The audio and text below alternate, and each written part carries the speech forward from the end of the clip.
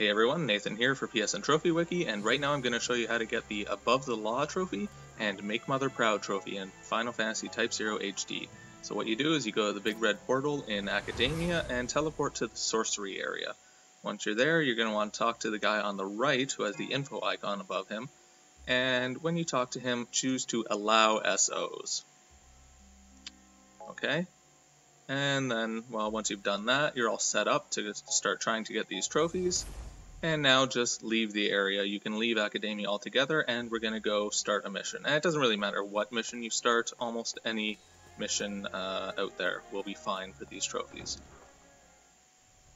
Okay, so I've just fast forwarded to where I'm on a mission now, and you will see a big red incoming notification appear at the top of the screen. And these appear all over the place in missions. And then now you see a little envelope icon at the top left corner of the screen. If you press on the touchpad of your PS4 controller, then that'll bring up that screen you just saw where you can either allow the SO or just decline it. Choose to allow it. Now if you meet the condition for the SO, so in this case I had to kill an enemy with a kill strike, then you would get the Make Mother Proud trophy.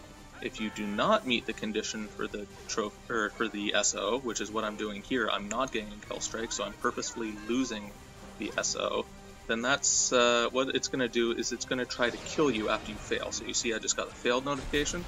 Now the game's trying to kill me, which is why I'm dodging around really quickly. Yellow circles will appear under you, and you have to avoid those yellow circles.